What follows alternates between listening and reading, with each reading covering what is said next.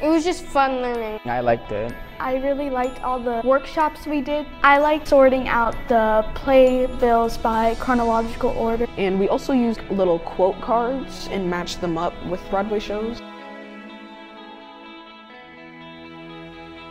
I'm excited to go see what the rest of the museum has in store.